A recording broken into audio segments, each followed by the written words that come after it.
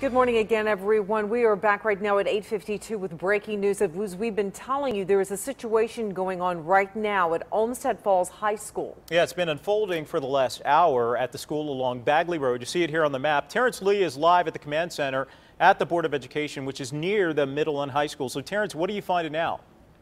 Yeah, the command center is just in front of the high school, and they've actually just moved the media back. They're moving us a block away from the school. But there are a ton of fire trucks outside the school. They just told me that there was a bomb threat.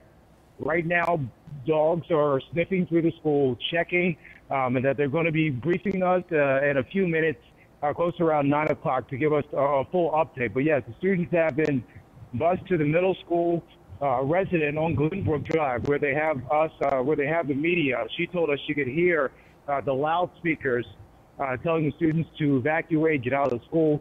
But again, bomb-sniffing dogs are now going through Olmsted Falls High School after a bomb threat. We don't know if it was electronic or written somewhere on the school, but yes, a bomb threat has been reported at the high school. Back to you.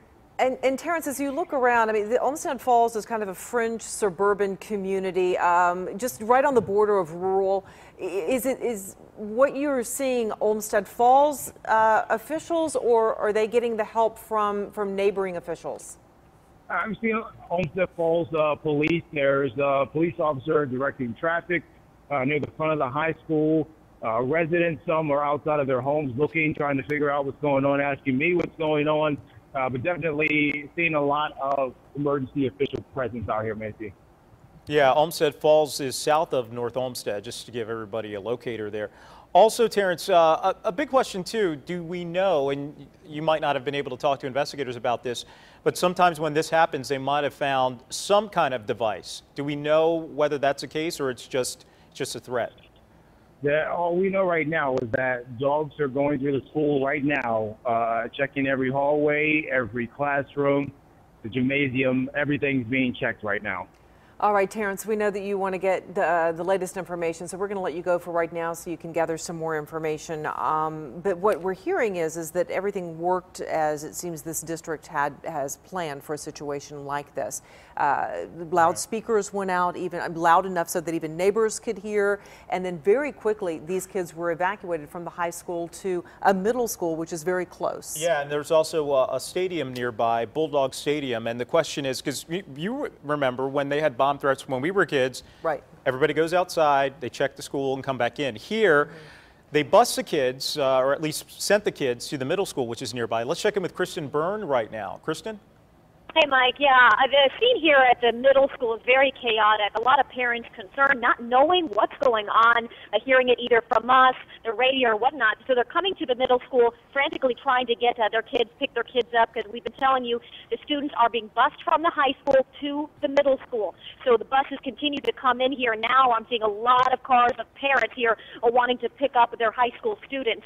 From what we know, according to students, again, this has not been confirmed by police, but students are telling me that at 7:50 a.m., so 7:50 a.m., a fire drill went off throughout the school. They were told, this is a fire drill, you need to go to the stadium, to the school stadium. This is at the high school. So all the high school students packed into the stadium and the bleachers there.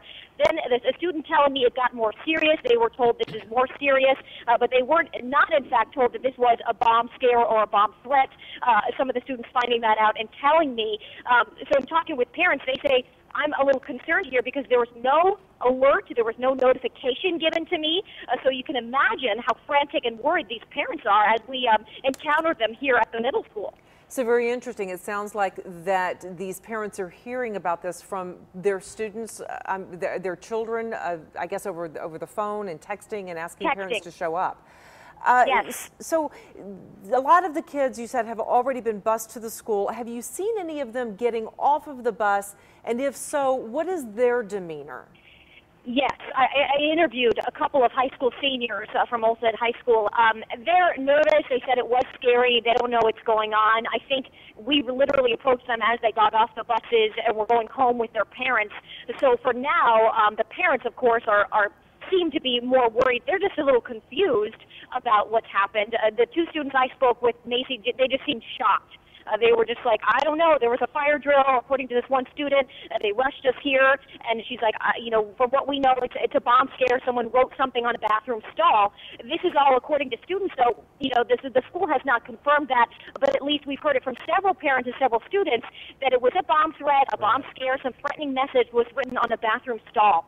All right. Thank you so much, Kristin. And we're going to have more information on newsnet5.com. Also here, if it really is that serious.